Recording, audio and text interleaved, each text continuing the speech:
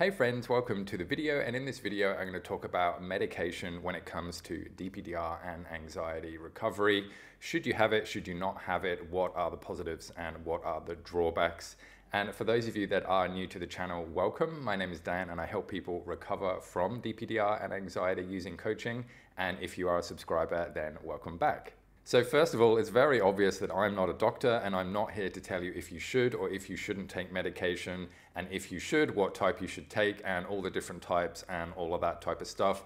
That's a conversation with you and your doctor. This is more about a general overview about what people who go through recovery and who are on medication or who aren't on medication, some of the questions they ask and some of the things that they experience when they're going through it. I've worked with people who have been on medication, people who have not been on medication and then gone on to have medication while we've been having our sessions, and also people who have changed their medication and people who have also started coming off their medication, and of course people that don't have any medication at all. So basically I've worked with the whole sort of gamut that you can have with regarding medication. So whether you decide to go on medication or not, one thing that's important to realize is that medication isn't going to teach you how to change your thinking. And that is really at the core issue. But that's not to say that it's bad at all, because I've seen people who have gone on to medication while we've been having sessions and they actually say, I feel a lot better. And that is really the key to medication, just from my experience of working people and what they've told to me, is that it's gotten them from down here up to here.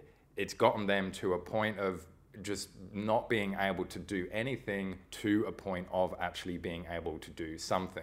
And that's really amazing, because when it comes to dealing and processing and getting over DPDR and anxiety, it basically, the vast majority of it is all what happens in your mind. It's all what you're thinking and what you're doing. All of these behaviors are leading to anxiety, and so therefore all these behaviors too will lead you out of anxiety. And so some people, they find that medication really helps them because it just settles everything a little bit. You know, it allows them to focus on the important things, which is getting out of anxiety and DPDR. Another thing with medication that you're going to go through is there is going to be that transition period of not being on it to the meds coming into full effect.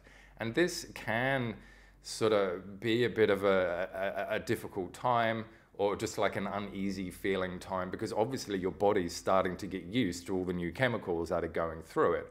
But once you do sort of breach that and get past that point, then, you know, things are gonna start working properly. And I went through this as well when I went on medication. I went on to SSRIs. I didn't really want to do it, but the doctor said, look, give it a try, see how you go, see how you feel. And I'm like, all right, I'll give it a go and see how I feel.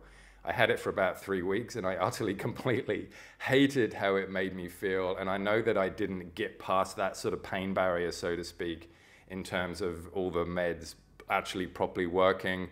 But I mean, initially I didn't even want to take them at all. I just wanted to be able to tackle this, you know, sort of without the aid of medication. And in the end, I was able to do it. But when I first went on them, it made me jittery. It made me just not feel like myself, and I didn't like it at all. And so this is pretty bad, but I didn't even talk to the doctor about stopping them. Obviously, when you are on meds, you shouldn't just cold turkey stop them. But I just made the decision myself that, look, I don't want these. I've only had them for 3 weeks. It's not a whole lot of time. I'm just gonna get off them right now. And that decision within itself actually made me feel a lot better. And it's like, all right, cool. The question of if I should have meds or not has been answered, and the answer is no, I'm not going to have them. But that was me, my personal decision that I made myself, and obviously you've got to make your own personal decision based on the advice and guidance of the people who are subscribing you these meds. And with some of the people that I've worked with who have been on medication, I've actually seen the difference. They do say that they feel a lot calmer and they feel a lot better from doing it. And that's completely and utterly amazing. And they've actually said to me too, you know, Dan, this isn't a long-term plan for me. I don't intend to be on these forever, but I just need it right now as something, an extra thing which is gonna help me to be able to get through this. And that's a really important thing too, is that these medications aren't meant to be long-term. And you can ask your doctor about that, you know, what are the long-term effects of this? What are some alternatives that I can have, you know, if there are any out there for this. So the question of should you have meds or shouldn't you have them is really a personal decision for you and between you and your doctor.